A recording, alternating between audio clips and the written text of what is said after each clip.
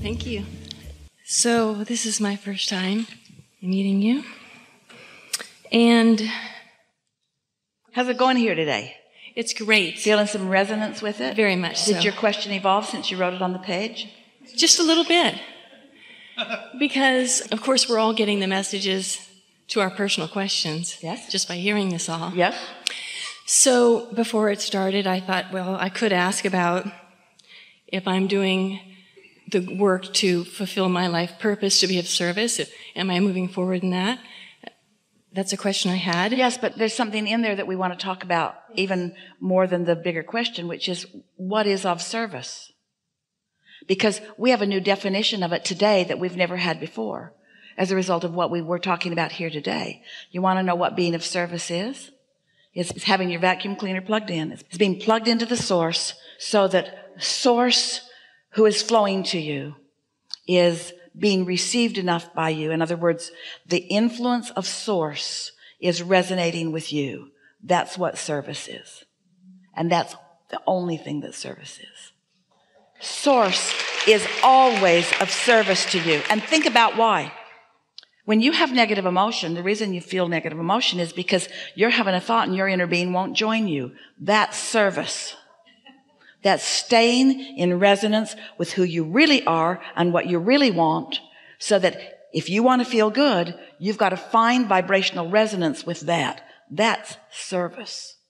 Humans think that service is really hearing you in your struggle, being motivated to try to help you from the place of utter disconnection. That's what most people think service is. I will suffer enough that I will serve you.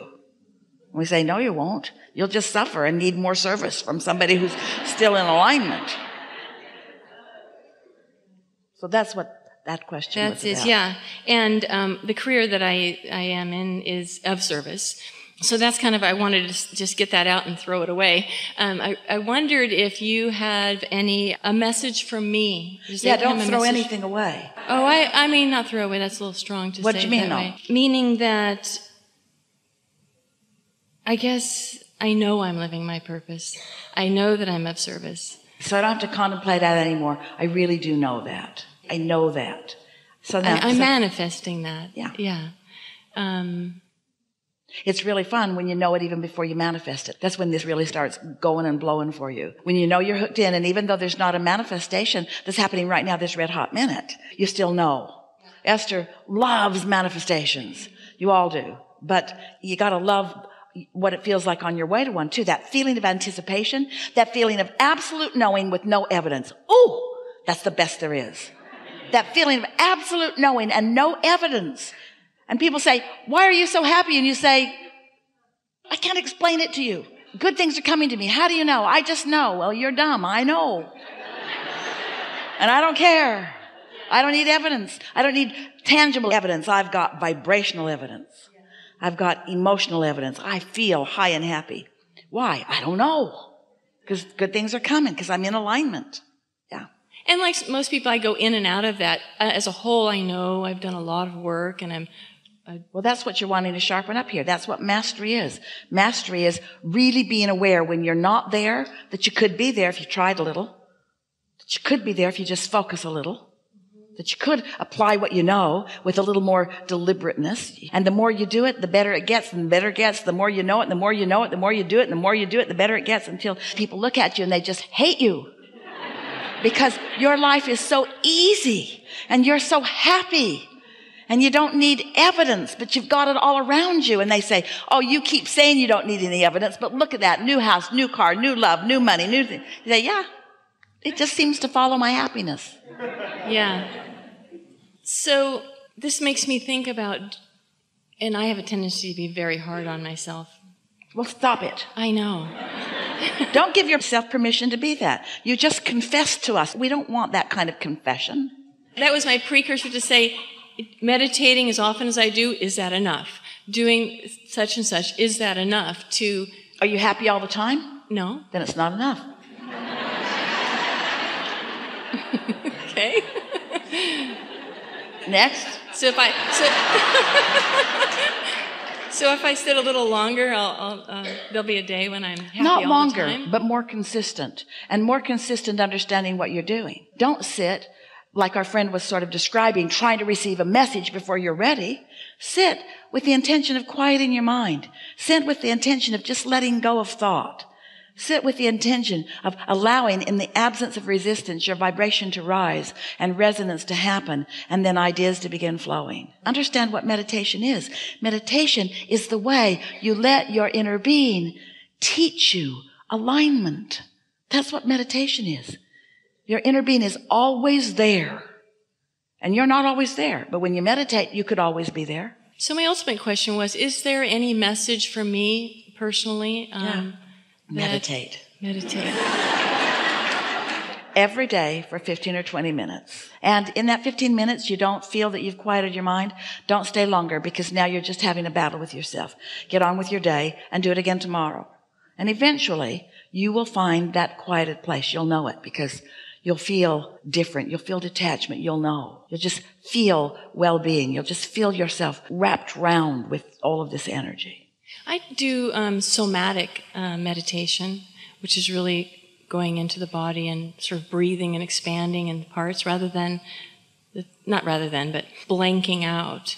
Well, the reason that we encourage the releasing of thought is because your inner being knows exactly where you are in relationship to everything and will offer the influence to your body. Sometimes people get so involved in meditative processes that their minds are so active they never really accomplish alignment with their inner being. They just accomplish alignment with the book they're reading. We want you to accomplish alignment with your source, who's real time in real now, offering you whatever you're asking for. Whatever you're asking for in your vortex, whatever your cells are asking for in your vortex. So I've unconsciously pulled in the life that I have today, which is, 56, no children. Unconsciously? Well, because if in the fact that we manifest what we truly want. I have said all my life I've wanted to be a mother, and I've made decisions and taken action that did not manifest that. But you've also said that you want to be of service, and it's like the same thing. It comes from the same place. You see what we're getting at? A desire to be nurturing, to be uplifting, to be of value. And so sometimes you are speaking more literally than you really intend. So why is that?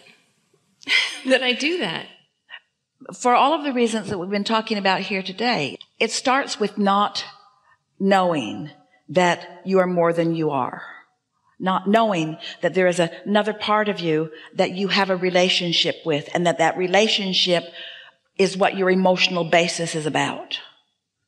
And so a lot of people are there. Most people, in fact, are trying to guide themselves based upon what others think or what others have decided for them.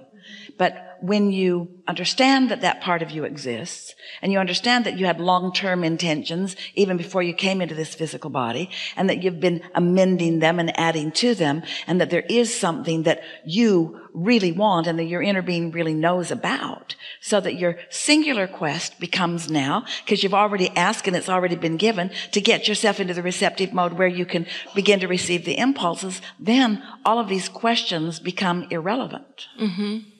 Why is it that we are afraid of becoming a very powerful self? I can personally attest to that. I have a fear about being a very powerful woman. Well, we don't believe you. We think that's just things you're making up because you don't think you are. And so you're just explaining why you're not what you really want to be by saying, I guess I don't think I really wanted to be it. There's a part of me that believes I am. We want to ask you some questions. Okay. Because to be a really powerful woman, which is a woman who is of service, which means a woman who is under the influence of Source, which means a woman who is influencing in connection with Source. In order to be that powerful woman, these are the things that you find along the way in that. You feel joy. Do you want joy? Yes. Then you want to be a powerful woman. Do you like clarity? Yes. Then you want to be a powerful woman.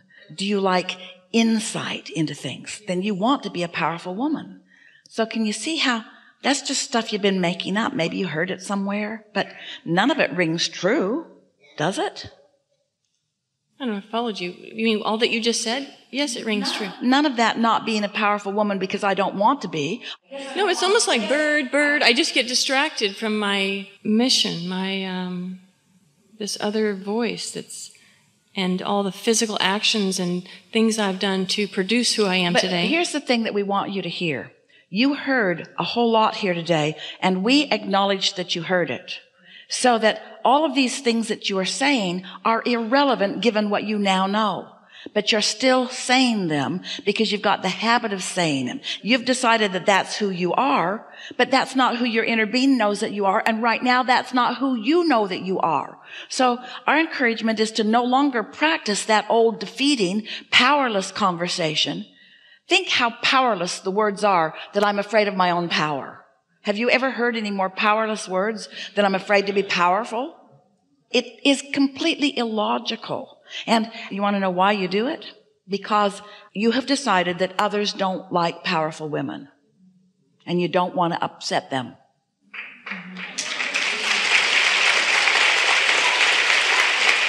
And that's because you and almost everybody else, you're catering to what they think instead of to what you think. You're not keenly aware of your guidance system. And so you're not listening for your guidance system. And that's why you call it unconscious. You see. Yeah.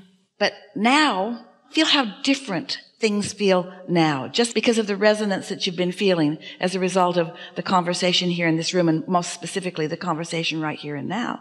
You are a powerful woman. When you think otherwise, you've unplugged your vacuum.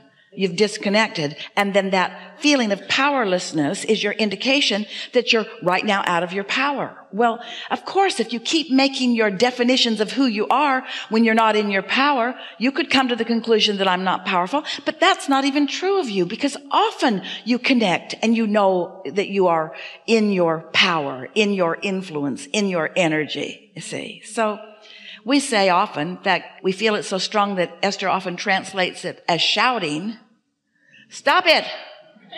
Stop arguing for your limitations," because we felt you come with us and then you repeated an old thing that you don't even right now feel. It's just something that you're used to saying. We don't know where you're getting your gratification from that, because really, do you know anybody? Have you ever entered a conversation, you're meeting someone new, and you sit down and they say, "How are you?" And you say, "I'm good, but I'm powerless."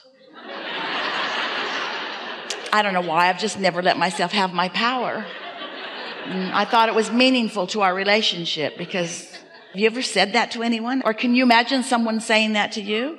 If someone said to you, so you're sitting over lunch and you look across the table and you say, "What's up?" And they say, "I feel powerless." What would your impulse be? "I feel powerless." Wouldn't you want to say, "Well, you're not powerless. You might be pinching it off, but you're not powerless"? Would you say, "Oh, good, I'm powerless too"?